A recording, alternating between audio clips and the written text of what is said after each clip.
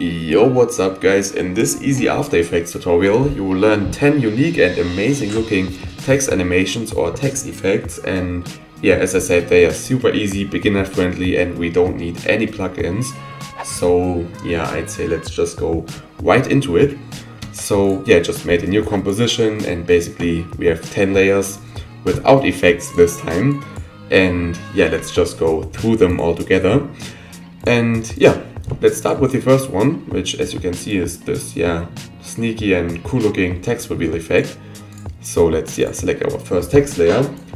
And for this one we just need one simple effect, which is called CC Twister, which you can find under transition. And yeah, just apply it, and let's go to the beginning of this animation and change the backside to none. And now we can already animate this, so let's just bring up the value until the text is fully disappeared and put in a keyframe, and then go to the end and bring this back to 0. And we already have this super simple but cool looking twist text reveal effect. And yeah, that's it for the first one. Let's take a look at the second one, which is this text in a sphere effect, which just rotates. And I also think this looks really cool. So, but again, it's just one effect, so you can just type in sphere and apply the CC sphere effect on this text. And yeah, let's change a few settings because this looks a bit weird. So first of all, let's change the radius and just make it bigger. And let's also bring up the ambience so it won't be that dark on the white side. So let's put in something like 50 in here. And we also don't want this whole sphere to be transparent, so let's also change the render type to outside, so we only see the outside of this sphere. And yeah, now we can see this doesn't move at all, so we just have to open up the rotation settings. And now we can just freely rotate the y-axis, so it just rotates, from the left to the right. We can of course keyframe this, and we'll get a cool looking result at the end, just like this. Okay, this is a bit fast maybe, but I think you get how this works. And yeah, let's go to the next one, which is this glitch effect. And again, this is just one super simple effect, but I think this one especially looks really cool and a bit more complex, but it's super easy. So we just have to apply the wave effect, or exactly it's called the wave warp effect under distort. And now, as you can see, this looks a bit weird, so we actually have to change a few settings. So first of all, let's change the wave type to noise, and we can already see this looks kind of glitchy. But yeah, let's just copy the settings from this one. So yeah, wave height 15 and whiteness 1. So let's put in 15 in here and 1 in here. And I'm quite sure the wave speed is also 0.1. And yeah, now we already have this glitch effect. But this is kind of funny. If we increase the direction angle by just 1 degree, we will get this glitch effect, which is also on the top and the bottom of the letters. And yeah, I think this one looks super cool. And yeah, it's already done. So let's take a look at the next one, which is this, how do you call it? I would say it's like a effect where the text looks like it's drawn a bit. So it's kind of smooth and just moves a bit. And yeah, this is super easy as well. And the only effect that we need for this one is called Roughen Edges. So we can just apply this, and we already see the edges are a bit, look at it like they are drawn.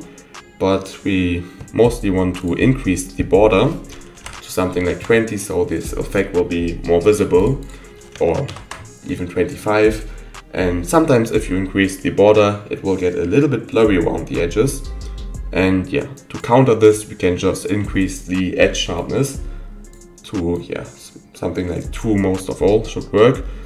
And now we can just animate this one. So we can go to the beginning, put in a keyframe at the evolution, and go to the end and just keyframe the evolution a bit. And as you can see, now it just wobbles around and just looks really cool. And I really like this one, and you can just use this in a lot of projects. And of course you have advanced settings like the complexity, which you can turn up or turn down, or the scale, so you can really try around with this one a lot. But yeah, let's go to the next one, which is this really cool looking particle and twist effect.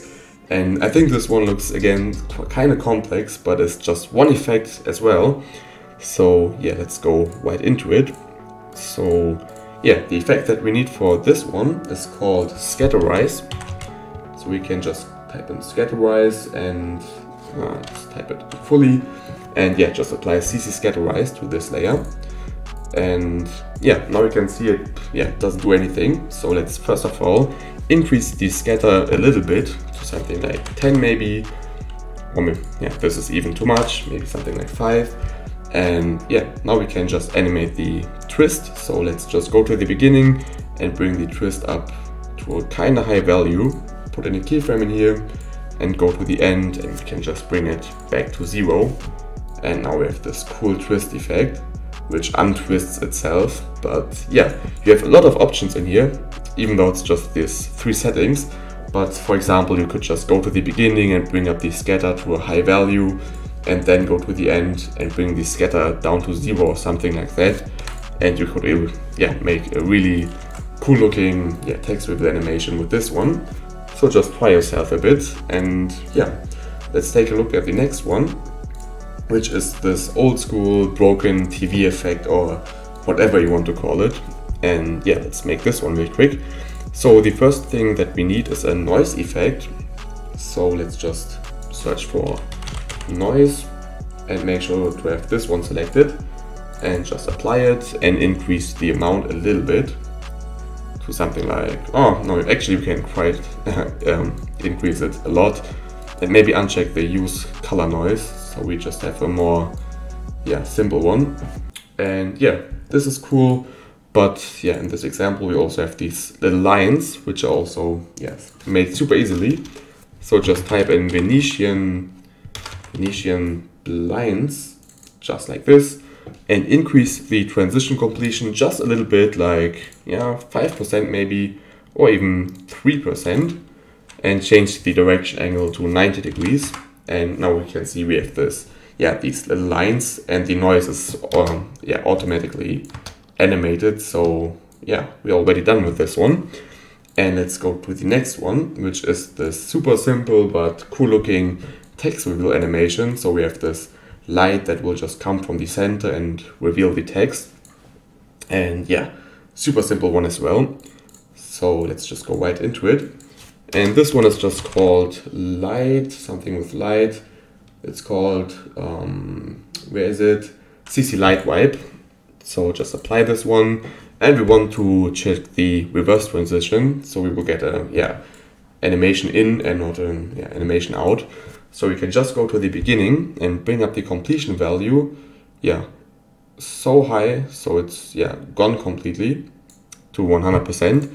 Put in a keyframe and then just go to the end and bring this down until it's fully revealed. So it doesn't have to be 0, but just until it's fully revealed. And as you can see, you get this cool looking reveal animation. And the next one is again a really simple reveal animation, and I think this effect will be familiar for most of you. So it's called the CC Grid Wipe effect, I think. CC Grid Wipe. And by default it already looks cool, so we just have to go to the beginning and bring the completion to 100. Put in a keyframe and go to the end and just bring it back to 0. And we already have this cool text reveal, which is super interesting looking. And let's go to the next one, which is this 2D pixelated game effect. And I also think this is quite useful. So let's show our text layer.